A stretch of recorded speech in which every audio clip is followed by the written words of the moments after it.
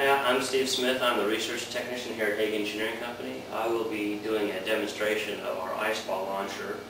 I will shoot a 1 3/4 inch simulated ice ball at a roofing panel made of composition shingles.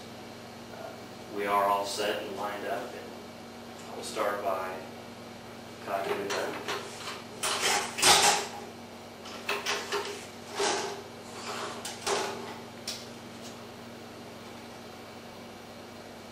We'll go to the freezer and grab an ice ball.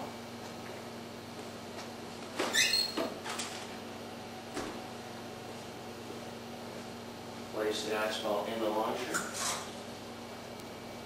Aim and fire.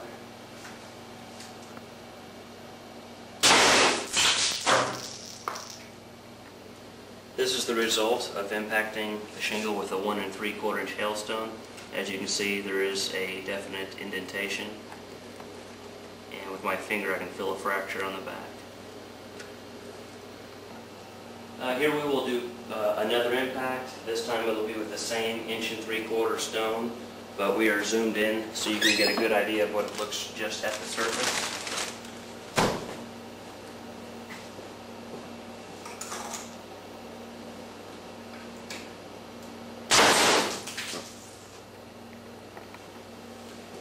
This is the second impact, and as you can see, it leaves an indentation similar to the one of the previous impact.